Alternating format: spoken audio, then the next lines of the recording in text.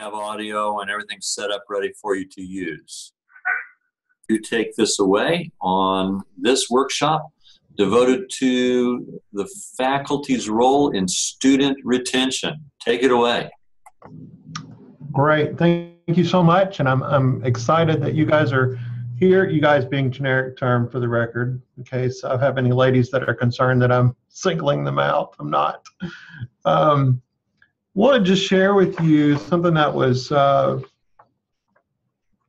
something that I feel is very important for faculty especially to realize, and that is that we play a role in student retention for the entire campus, whether you're on an adult studies campus, whether you're online, whether you teach on the main campus in traditionals, whatever your role may be.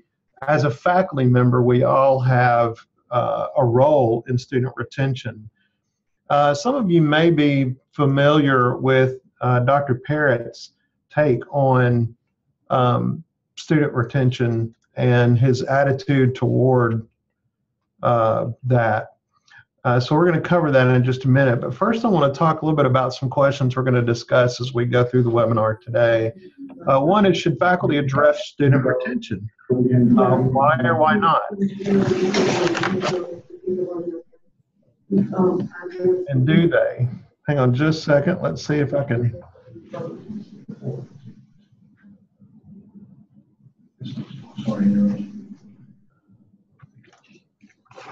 Second is, what role should faculty play in student retention? And is there an end to the responsibility of where student retention is concerned? And then third, should the faculty's role in retention be confined to the classroom, or is it more far-reaching than just simply being in the classroom? So those are some of the things that we're really going to kind of talk about and focus on as we move through the webinar today. So going back to Dr. Parrott's perspective on retention, you might recall in Luke chapter 15, verses 1 through 7, we have the parable of the lost sheep. And the main focus there that Christ shares through that is to accept the fact that we need to sometimes leave, not sometimes, but all the time, leave the main flock and go after the one that has wandered off and is lost. And so that's our attitude that we should have toward retention. If you've got a class of students and you have one student in particular that is just missing a lot or is just not posting a lot, that's a concern. And we should be concerned enough to personally reach out to that student to find out, tell me what's going on. Are you having a problem? Is there something I can help you with? Sometimes we have problems reaching students, and that's where working with student services, the student services team will come in handy as well, because they have the ability sometimes to reach students when we don't. So if you are attempting to reach that lost sheep in your class and you're not really able to get a hold of them, then take the opportunity then to reach out to your student services people or to the dean and let them know that you're having trouble reaching a student, but you're concerned about them. That is just an important part in your role as a retention person than anything else. The second thing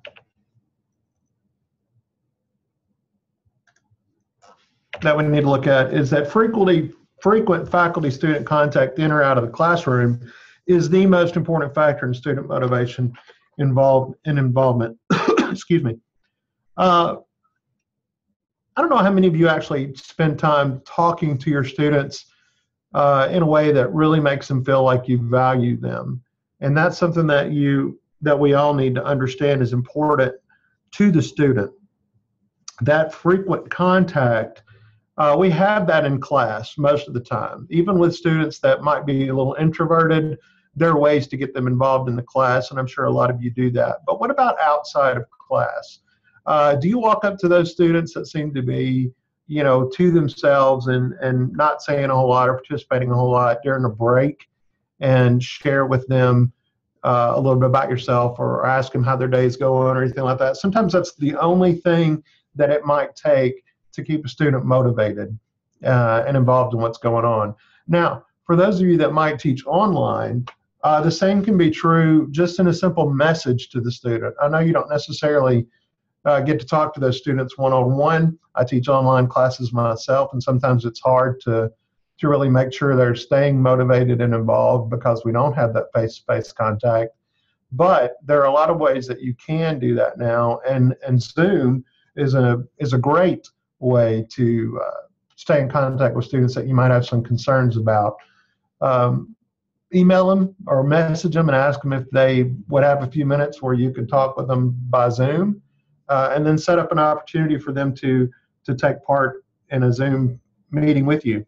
A lot of different ways and online that you can also make sure your students are staying motivated and involved. So what are some of the ways that faculty have a role in retention? Well, we take a look at a number of different things within our organization itself. One is by conducting a consumer satisfaction survey, or the CSS. Some of you might be familiar with that. Some of you might not.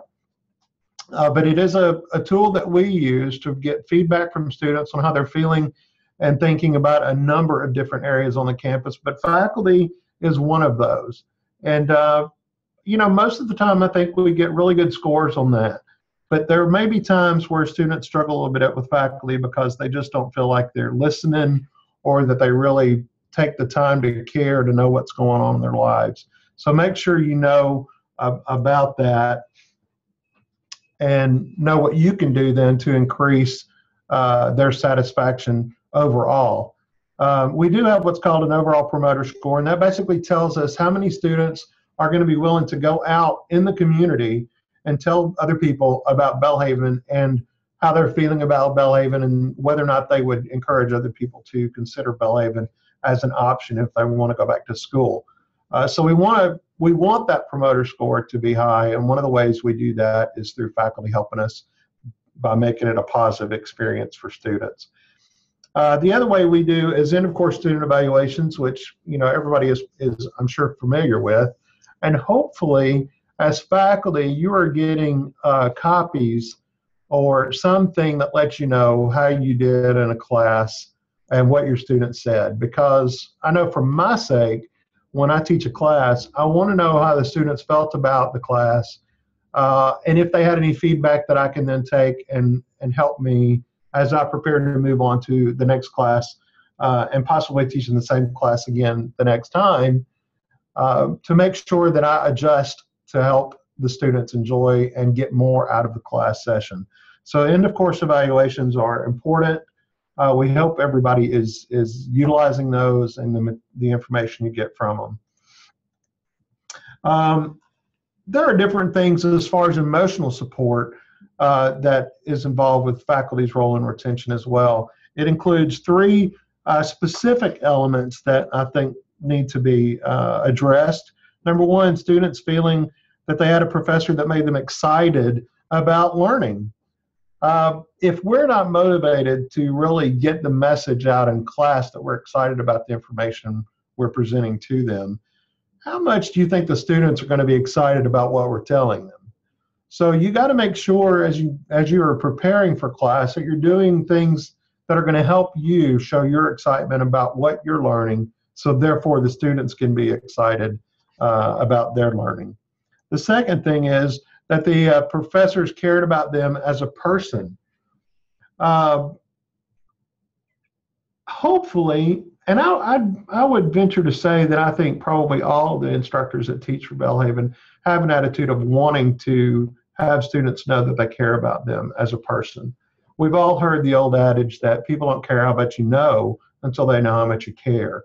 And I firmly believe that that's true. And I firmly believe that's how we should focus on our students and helping them understand that we do care about what's going on in their lives. We understand that struggles are there and they're present, and that there's things that maybe we could do to help ease their load a little bit, help them make sure they're getting the material well so that they're not quite so stressed about it. A lot of different things you can do to help students make it really feel like you care about them. And then the third is that they have mentors who encourage them to pursue their goals and dreams. Faculty do serve as a mentor. Whether we really want that role or not, that is a role we have. And a lot of students if you have them consistently in different classes, start to look up to you and want to know what your opinion is. I hear from my own faculty, especially those that teach consistently different classes, that students really talk to them about going on to graduate school or going on to get their graduate degree. And I think one of the reasons that they really share that with those instructors is because they really want to know what their opinion is on that plan and whether or not they think they can be successful in that.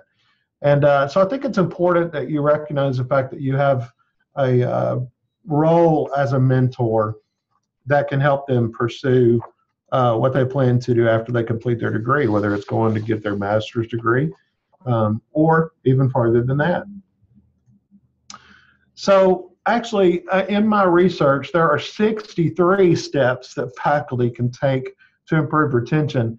That can be a little overwhelming, but I've kind of focused it down to 10 steps because most of us are dealing with adult learners and online learners. And so a lot of what was there for the 63 steps deals with what can be done in a traditional classroom format, but some of those actually can be moved over to be used for adult and online as well. So we're going to look at 10 steps that we can take to help improve retention as faculty members. The first one is to learn the name of each student quickly. I'm very grateful that some of the tools we have available to us now through Canvas, especially online, help in the sense that I'm the kind of person that once I see a face and can put a face with a name, I'm quicker to learn their name than if I just have, a list of names. So I'm very grateful that we now have the option to be able to see some pictures of our students. For those of you that teach on ground, in the classroom on ground, we don't necessarily have all of the pictures of our students, but we have, some pictures, so it helps that way. But either way, there can be ways that you can learn and use to learn the name of each student, because I think it's important to call students by names. Again, when you see students, if you're on ground, you see students in the hallway that you've had in previous classes, nothing means more to them for them. Do you call them by name? Because again, it helps them know, number one, you know who they are. They're not just a number. And it shows them that you care enough about them to remember their name. So work to learn the name of each student quickly. The second thing is to spend a moment after class to chat with a student that may have missed the previous class or that you see appears to be struggling. Now, again, for online instructors, that can be a little bit difficult because obviously you don't have that in-class time with that student, but there are different ways that you can also operate to help them know that you're concerned about them. Sending them a message, setting up a Zoom meeting, contacting student services or the dean or someone in online to let them know that there's a concern there. If it's a student that is in an online class and they appear to be struggling, it's especially important to reach out to them because we want to make sure the students online are really developing the tools they need to be successful. And without you stepping in to figure out what might be going on to cause them to struggle, it's hard to know that. So spend a moment, whether it's after class if you're on ground or by sending a message or setting up a Zoom meeting if you're online, to work with a student that appears to be struggling. The third thing is to call or email students who miss class. Now, again, a lot of us as faculty don't have access necessarily to students' phone numbers unless if you're on ground, you pass around a thing at the beginning of class to get a list of their students and their phone numbers and emails, preferably their Belhaven email. But some way to make sure you're staying in contact with them is important. So whether or not you have their phone number, you hopefully always have access to their email through Canvas or through BlazeNet. The class roster always has their email addresses on it. So there are different ways you can make sure that you're staying in contact with those students. But if they miss class, figure out a way to contact them to find out what's going on and everything's okay. It's important for you as well, because if they're missing work but they're planning on dropping the class, then you know at that point, that's not somebody you need to necessarily keep trying to contact about missing work because they're planning to drop the class. And sometimes it's easier to find that out directly than having to wait to be told that. Fourth thing, provide positive reinforcement whenever possible. That's sometimes difficult to do, especially when you're grading. But one of the things I really like seeing, and I know they do this online, and that's they encourage you to, when you're grading papers or you're grading anything, to try to start off on a positive note about what the student did right, and then focus some on what they need to work on. So those of you that teach on ground, I would encourage you to do the same thing. Maybe when you're grading, just give them a quick note at the top of the paper, letting them know that, you know, what they did well, and then go into what they might want to work on. If it's something that you're giving them back personally, spend a few minutes and just tell them, you know, you did a really good job on this. Take a look at my comments and work on what you might want to, the way you see that you need to work on a little more. But try to provide that positive reinforcement. That always helps people to stay motivated. Number 5, circulate around the class as you talk or ask questions. Again, for online, you're not going to be circulating around your class, but for on-ground people, you do have an opportunity when you're actually standing before the class, not just to stand before the class, but to walk around. Some rooms might be set up in a way that might make it difficult for you to do a lot of walking around, but I think you might recall times that you were sitting in class, or when you're sitting in a conference or some kind of training, if whoever's presenting is kind of walking around, it tends to keep you engaged more because you're wondering what they're up to. So keep your students wondering what you're up to, and circulate around the class so that they're not disengaging from what's going on. Number 6 is to vary your instructional techniques. That can be anything from stopping using a PowerPoint at a particular moment and focus on the board, or have them stop what they're doing in a lecture and really focus on a group assignment or a group project you can do in class. So there's different ways you can engage the student and still help them learn and get the material without having to just stand in front of the classroom and lecture the entire time. Online, you don't really have that option, but you can still engage your students in different ways.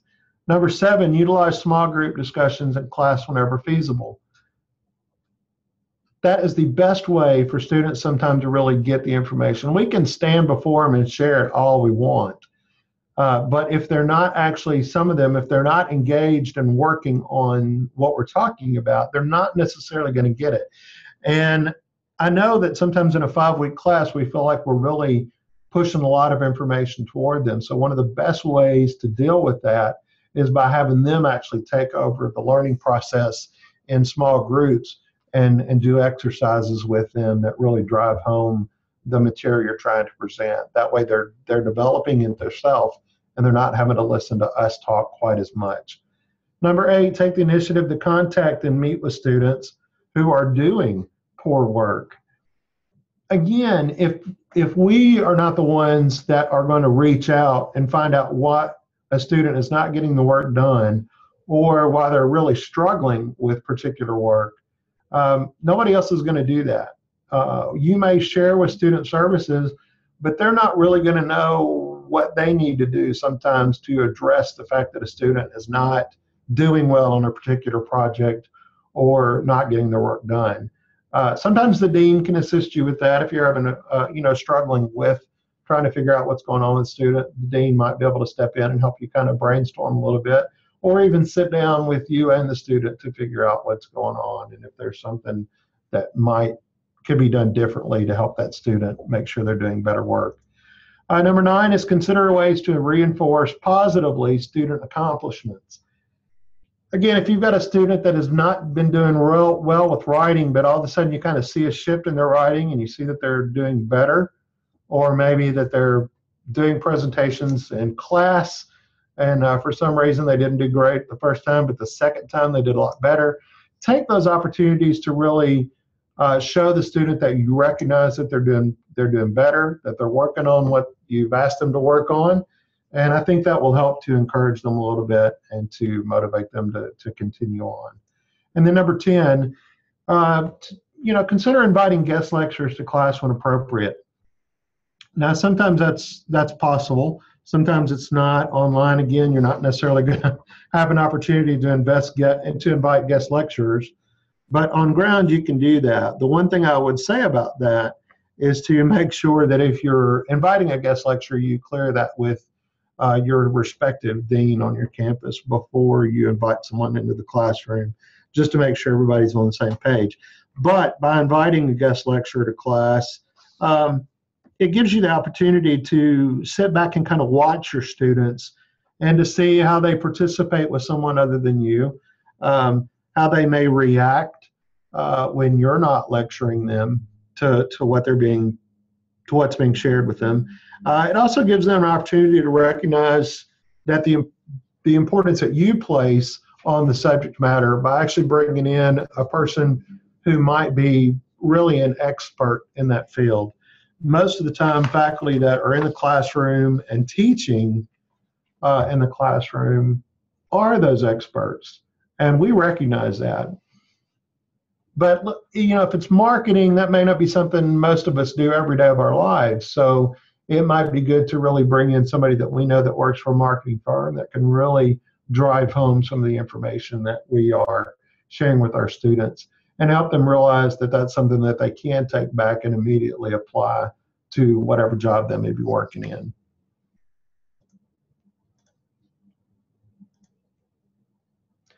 So one of the other things that I really enjoy, especially in the online program, but it's there for everybody, is the early alert system that we have. That's because we recognize the fact that faculty truly are the first line of defense.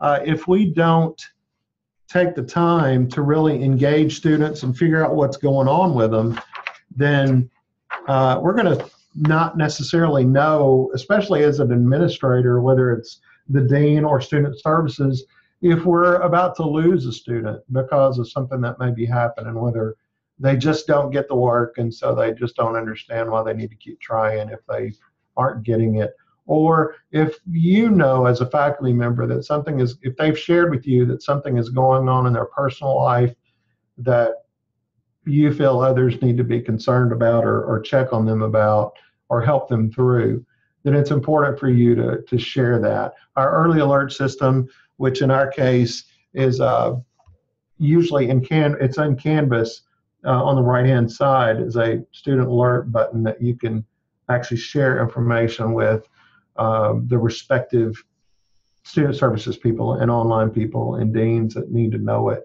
so we can help those students and really dig in to find out what we can do to potentially save that student. So I want you to recognize as faculty, we are the first line of defense. And without you taking ownership of the fact that you've got to share information you find out about students, not to violate confidence or anything like that, but just to try to help us be in a position where we can help them make it through a bump in the road or sometimes a hill. It's not necessarily a bump. Some students feel like they're trying to climb a hill or a mountain, and they don't know how to do that on their own. So more people than just faculty can be there to help them. But you need to recognize that you are the first line of defense. Second thing I would ask you to think about is, do you recognize when a student has disengaged? That's one of the things I think a lot of faculty may struggle with. It's easy to see those students in class who just are looking at their paper the whole time. They're not really looking up. They're not really focusing on what's going on in class. They may be spending more time on their computer than they're spending participating in class. Those are the students that we really need to figure out, why are they not participating? But there are other ways students can be disengaged as well. Showing up late for class, not showing up for class. Those are signs that might show students kind of decided, I don't know, maybe I don't want to do this anymore. So it goes back to the early alert to let people know this student's missed, another class. I'm kind of concerned that something may be going on with it. tried reaching out, not getting much response to them? Is that something that you feel like you could help me with in finding out what's going on with that student? But faculty really need to start being able to figure out if a student has really disengaged. Online, that's sometimes a little more easy for you to know, because if they're not posting discussion question responses, if they're not turning in papers, they're considered absent. So that's a little something that should be disconcerting, and something that we should be checking on. I think it's also important to encourage students to take advantage of tutoring services. Now, online, we do have tutoring services available online for our students. That is great tools. If they're struggling, it's a great way to point them in a direction to be able to get the help they need to do better, whether it's writing or math. For on ground, we don't necessarily have as many tutoring services, so it's almost important for faculty to let the deans know if there are specific students that you think would benefit from some writing tutorials. That way we can set up opportunities for those students to sit down with an English instructor and maybe get some tutoring on that. Or maybe we know a student that works and writes extremely well that can help them learn that as well. Math, hopefully on-ground math instructors are taking the time to work with students one-on-one when the need be, or referring them to some other tutoring services that you might know about. Khan Academy is a good one that sometimes can help students deal with math issues. Either way, it's important to make sure they're getting the help they need, whether that's you doing it or contacting the dean to say this student really needs to take advantage of some kind of services and help if we have it to offer. So there are different ways that faculty can also support persistence. And one of those, the first one is just making sure that you understand faculty members shape students' psychological processes and attitudes. So you have the greatest opportunity sometimes to help students remain in school because of the encouragement you give. Not necessarily just encouragement, though, just by being real with them and helping them understand this is why you may be struggling would help a student sometimes overcome what they're having that's blocking them from moving on and doing better. So remember that what you do and the interactions you have with the student is what sometimes helps them understand they can do it, or maybe they need to get some help. But your role in that is to help try to improve their attitude toward that. Another one is faculty members in class and out of class contacts with their students can affect their sense of fitting in, their loyalty, the institutional quality that they feel they're getting. Is it really high quality that they're getting, or is it something they're questioning, why am I bothering? If that's the case, then we're running into some issues that really need to be addressed on probably a deeper level than just you working individually with the student. We need to figure out what it is that they are really having an issue with and seeing if we can work beyond that as an institution. So we want to make sure they're feeling like they're getting high quality from those. Satisfaction. I think you can definitely imagine that how you interact with them in class and then sometimes out of class can either make them feel very satisfied or make them feel very dissatisfied. If it's an online class and they're not getting a lot of contact from their instructor, they may kind of feel like they're doing everything on their own. Sure, they've got the lectures, but it's important to make sure that they know that there is a living, breathing soul who is actually watching over them and helping them try to do the best they can in classes. Again, that face-to-face contact is sometimes missing, but Zoom offers opportunities that we've not ever had really in the past in helping students see you and see the concern that you may have for them that just simply writing a message to them won't necessarily convey. If you're on ground and you're teaching in a classroom hopefully students can see that you're concerned about them, and you can tell if they are at a level of satisfaction that's good or negative. And if it's not something you can address, because sometimes it's out of our control, if it has to do with an administrative issue, whether it's billing or financial aid or not being registered or being pulled out of a class or whatever, that's beyond our control sometimes. But if we know a student and we know what's going on with them, and they're sharing things with us and feel like they can share things with us, then that's something that we then can take to people who can maybe do something about that, so that they can increase their level of satisfaction with the education they're getting and their experience they're getting. Also, there's a sense of self-development that we can help students see. And again, that's through the feedback that we provide them. If we recognize the fact that I see that you're making corrections, your writing looks better, it looks like you're getting the information that's being put out to you and shared with you, I think that those are the kind of things that help students recognize that they are developing and that they are growing in their education and in their skills. And that's what we want to see happen. Faculty members also affect their students' self-confidence and self-efficacy. It's easy for students sometimes to feel really confident about going into a class, but then they bomb the first test, or they bomb the first quiz, or they bomb the first couple of quizzes, and their self-confidence really starts to wane. Again, if we recognize that there may be an issue there and that student's not doing as well as if we've had them before, that we've seen them do before, or if we haven't had them before, if it's somebody that's just continuing to not do well on assignments or tests, take the opportunity to really sit down with that student and try to figure out what's going on. Just that moment of caring sometimes will stop them from becoming discouraged or lose confidence in their abilities. It's also important to know that we are providing that connection between what we're sharing with them in class, what they're learning from us, and then being able to therefore translate that into what they can do in their job.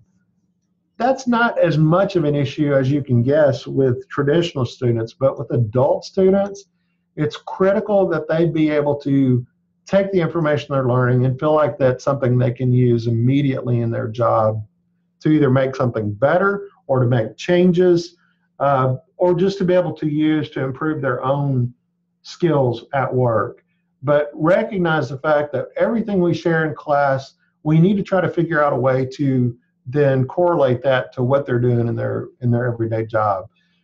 Now, that's going to be different with every student, obviously, but as long as we're giving them an opportunity to see what they're learning and how it applies to today's industry, then that would be what we need to be doing to make sure they're getting the information they need. And then the last thing is, of course, stress.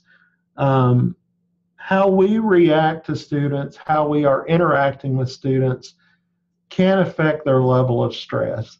If they're really stressed out by something that we're sharing, or they're stressed out about how they did on a test, sometimes just a quick note of encouragement or pulling them aside and just saying, again, tell me what's going on.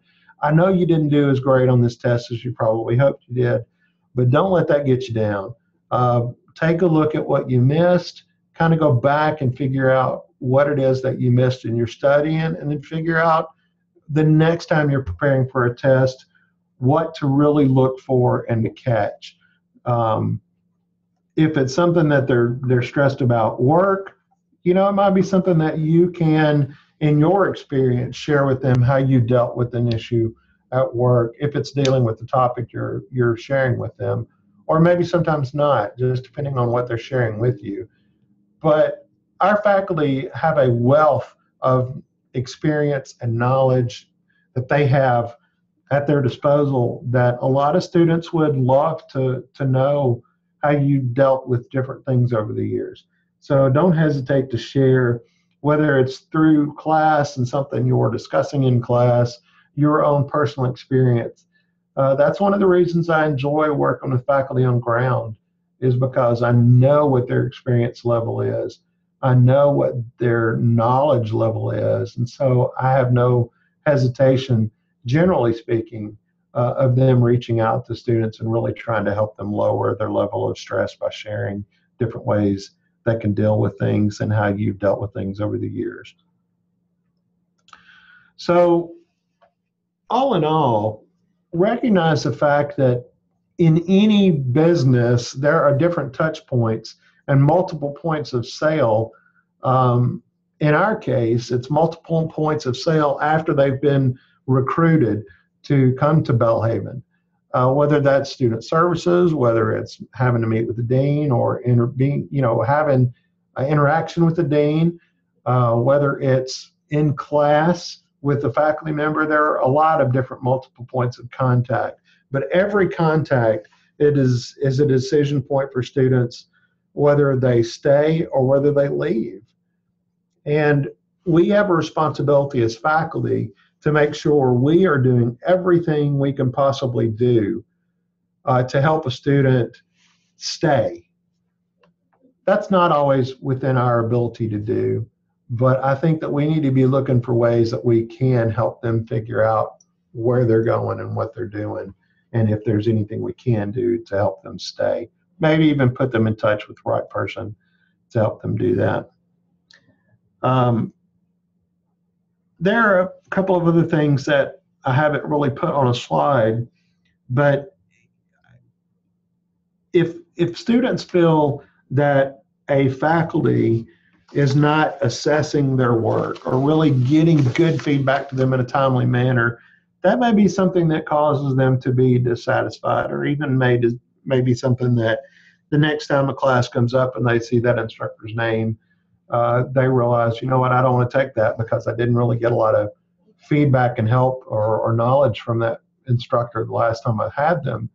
So make sure in your classes that you're doing all you can to really give the good feedback. Timely is important feedback to students so they can use it to make adjustments and corrections that they need to begin that growth process in that information or skills that you're sharing with them. And then secondly, do what you can to help students know that there are different support programs out there that are available to them. Or if you don't know of a specific program that might be available, talk to your dean, talk to student services, see if there's something we can do, maybe if we don't have something available, to help students in specific areas, whether you help develop that program or you maybe give some insight on things that you've seen done before. Anything like that is great if you are doing what you can to help foster student success. The other thing is, again, with the early alert system, help us identify students who need assistance, whether academically or even sometimes socially. If you're just having a student that is just really indignant in class or doesn't play well with others, sometimes if you're doing small group exercises, help us to identify those students. If you're not feeling like you're really helping that student understand, then help us know that we need to coordinate some kind of intervention team to help that student really understand how to increase their competency with social issues or academic issues. So that's a lot of different things that we've got that I've presented this morning. I hope that some of that was informative for you. I thank you, that you've taken your time to come and hear this information. I'm happy to answer any questions or comments that you may have at this time. And I'm going to stop sharing my screen and kind of turn that back over to Dr. Upchurch and be happy to answer any questions.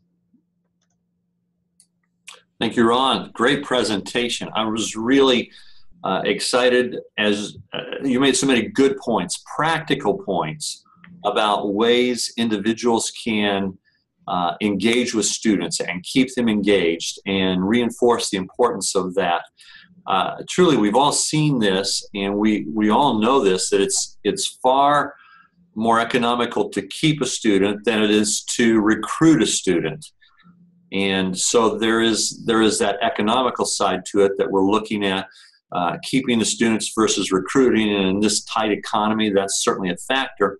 But I always come back and think about the student, and I've had these in class, and I know you have as well, Ron, and those of you who are listening. The student who, as I'm teaching them, I struggle to think, are they in the right place at the right time? And they struggle in the class that I'm teaching, and I do everything I can to facilitate that. But I wonder, is this really a good fit?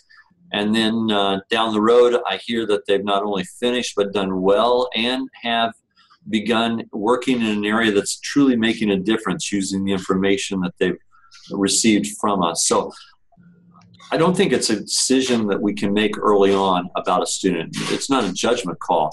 We have the opportunity of investing in these lives and helping them to become who they were meant to be. I say this to students all the time. No doubt you have all heard me say this. No student starts our program with the intent to get partway in, quit, and then have all this debt racked up without that piece of paper at the end. Absolutely. But there are so many pressures, aren't there, for them to have that? They have family pressures, and they have work pressures, and they are all laboring under a certain degree of that imposter syndrome, which makes them think that they shouldn't even be in college at all, that they're not smart enough. And all of those things play into an adult person's mind. And I really appreciated how you hit this so many times, Ron, that the role of the faculty, and truly, and you have already said this as well, you faculty are Belhaven University, the students. You are the essence of what we are. And when they see that you are committed to them, that you are engaged with them, that you are care about them as individuals and want them to succeed in doing everything they can, then that goes an awful long way to helping them overcome those stress points in their lives. I have a comment here from Derek. A great way to find out what's taking place in a student's life academically, professionally, and personally is as simply as how's the home front. Good comment, Derek. This usually allows an indirect approach to give the student or anyone to talk about what's most important at that time. And you also get to discover some neat things about them as a person that makes them memorable. Excellent, excellent, Derek. I really like that. I appreciate your comment there. Well, some of you are posting in the chat if you have questions, or if you want to activate your microphone, Ron. I know you're open for questions. Anyone like that out there? You want to have a question or pose a question?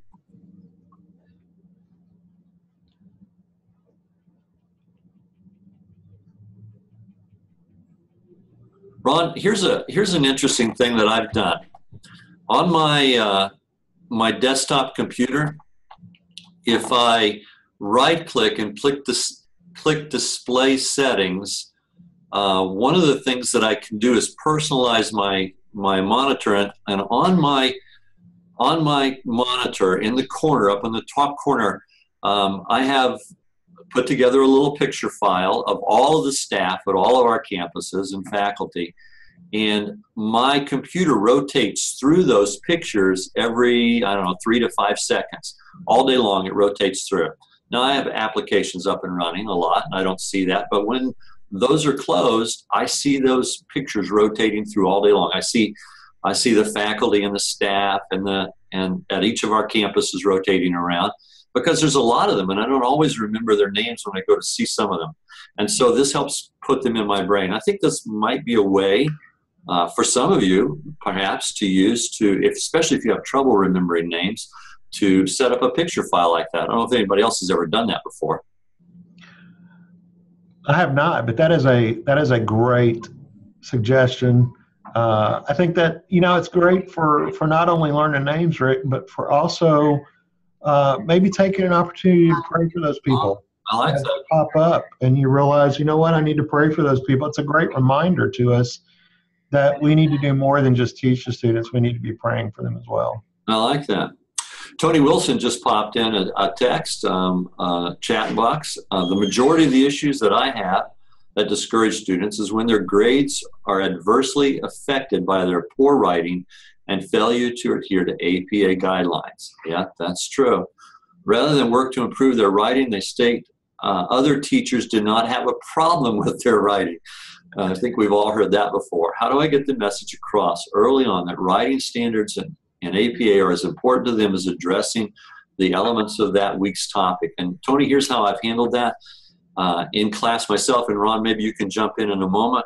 I tell students early on that when they get out of college, one of the things that their employers expect from them is that they would be able to write a decent paragraph or prepare a decent, well-written report, and that even if they learn all of the content and they cannot write that report, it will inhibit their career and make it nearly impossible for them to advance.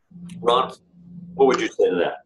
Yeah, I would agree with that. The other thing I would say would be if it's, whether it's an on-ground or an online course, online you have to do that weekly announcement.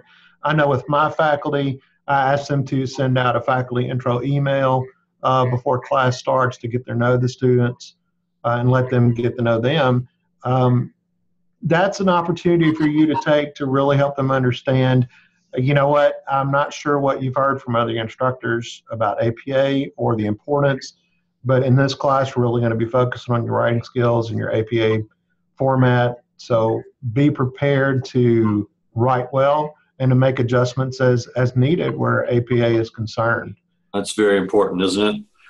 I think writing across the curriculum is something we have to continue to reinforce over and over again. Every instructor, no matter what course you're teaching, you are also teaching writing. And that's a challenge. I admit that. That's a big challenge. But if we don't do it, we fail our students in the long run. Yeah. Thank you, Tony, for writing that. Nick says, I have a big disconnect on who the student services people are. I don't think I've ever met two of them, and that was because we both tried to fix the copy machine.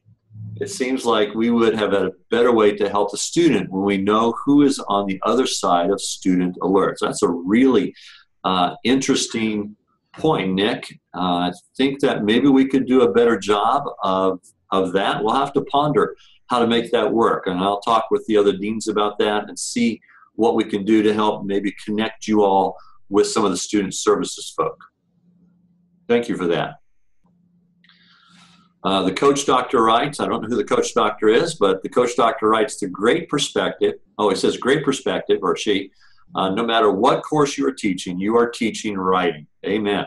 And that is absolutely true. Dr. Blanche Wallace. Well, thank you, Dr. Wallace. Excellent. Excellent. Great point. It is a great point. We have to do that or we fail our students. That is a fact. Well, and Rick, one of the things I've shared with my own faculty here in Chattanooga and Dalton is what you do in your class either sets the next instructor up for, being great or being negative. That's so true. And if we hold everybody to the same standards, which are clearly outlined where writing is concerned, then we don't run the risk of making another person that really focuses on writing being negative to the students if we're all holding them to the same standards. That's true. Yeah, students do have a tendency to say, well, nobody else held me to those standards, or no other faculty has given me this much grief in my grading. Every other faculty person, they say these things, but you have to realize they're gross generalizations that may only apply to the ones that they want to pick out of the dozen that did hold them accountable, but there were one or two who might not have held them accountable. And so I wouldn't think that you'd want to maybe take that with, we'll take it with a grain of salt and let them know that regardless of that, you're in this for their success in the future, regardless of what other faculty have done or how the other faculty may have let them down, that you are not going to let them down. John Song writes, early warning for online courses are in Canvas, but adult studies are still in BlazeNet. I use student cases for student. Is this still the best method? I believe that even in the Canvas for the on-ground courses, Dr. Song, that you will be able to find the student alert in that Canvas course, even for the on-ground courses. Now, I don't think we're using BlazeNet for student alerts anymore. Ron, would you know that to be the case? I think that's the case. I think that is the case. I think if it's an on-ground course and you click on the student alert, it goes to the proper people on ground. Yes, it does. I know that they've got it set up that way. Excellent. All right, super. Well, thank you all for participating. This has been a good time, and I appreciate what you've done, Ron.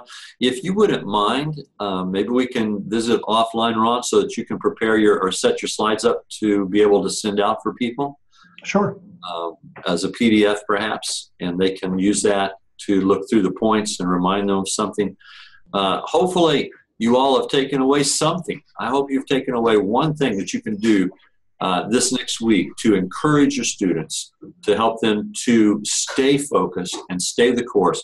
Remember, no one wants to quit halfway and just have the debt without the paper. We need to get them across the finish line. We need to do everything we can in that regard. Some won't, but it shouldn't be because we have dropped the ball. Thank you all very much. And thank you, Ron. I really appreciate your sharing this presentation. Yeah, thank you for the opportunity. All right. God bless you all. And we will be taking off.